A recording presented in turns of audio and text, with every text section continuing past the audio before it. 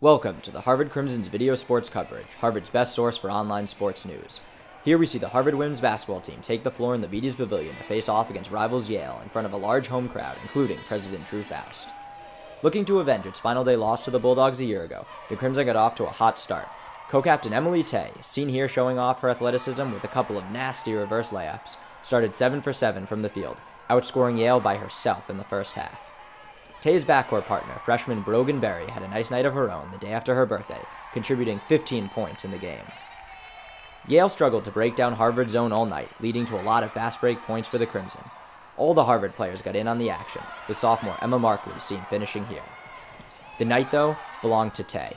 The senior was just absurd, putting up 20 in the first half and 34 for the game, exiting to an extended standing ovation. Senior night was special for all of the soon-to-be graduates.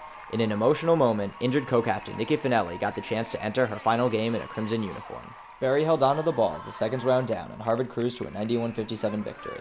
The Crimson now heads up to Dartmouth, knowing that a win means a share of the Ivy League title. After the game, Harvard coach Kathy Delaney-Smith shared her thoughts. Yale doesn't show us a lot of respect. There's a lot of, subtleties that are pretty disrespectful, and they're crazy to do that nonsense because it just makes us play harder and better. Ite knew she had to step it up, and she still got to do her crowd-pleasing passes. And Ite's defense tonight was outstanding. We are not known for defense, we are known for offense. Of late, we're playing good defense, so hopefully we can bring both of those ends of the court to Dartmouth.